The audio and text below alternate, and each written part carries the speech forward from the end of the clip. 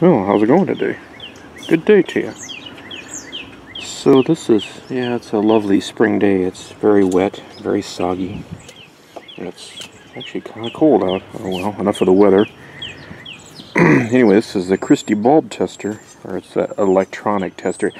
It's technically, well, it's technically an appliance tester. Christy was a trade school, you know, you order from the back of one of those magazines in $9.95 and somehow promise your life's enslavement. And anyway, I never realized this. I got this in a box of junk. It was $5 at auction today.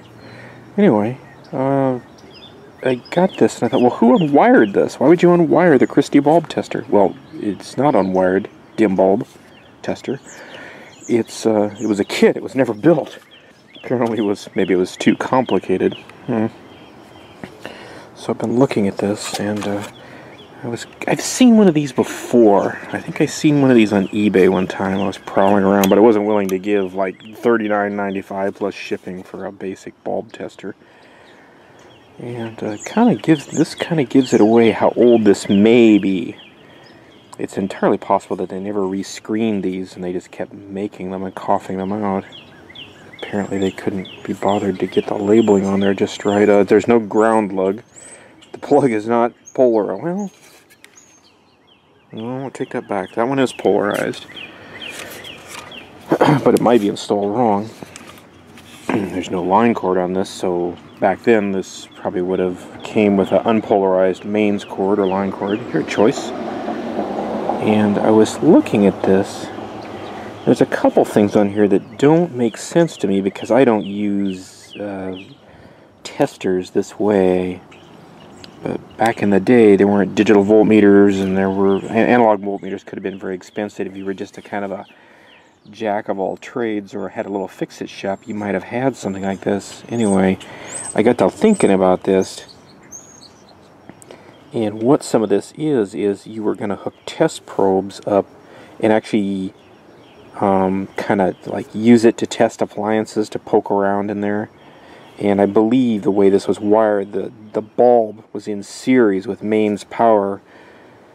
So I believe mains power came in, probably hit the fuse, lit up this pilot lamp. I believe this either used the test lamp or went through this socket with this. This is a shunt. I believe this might have been an indicator light, might have ran this.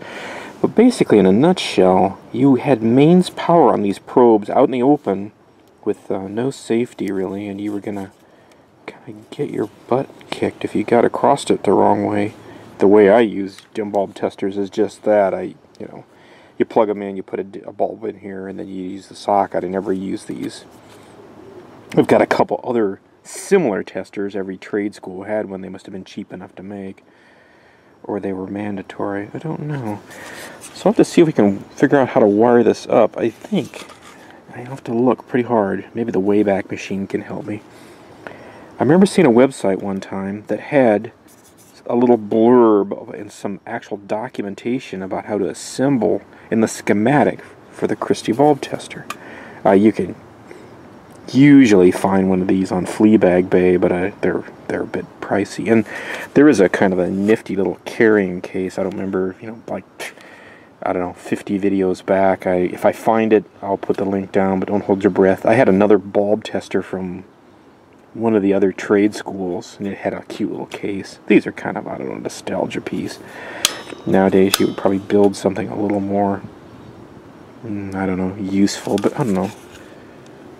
Nothing wrong with this. It's a nice press board. Oh, that's clever.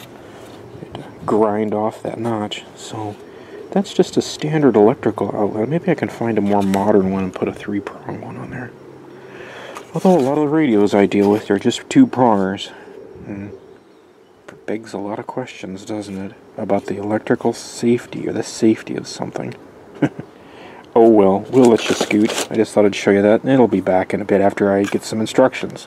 Take it easy. Have a groovy day.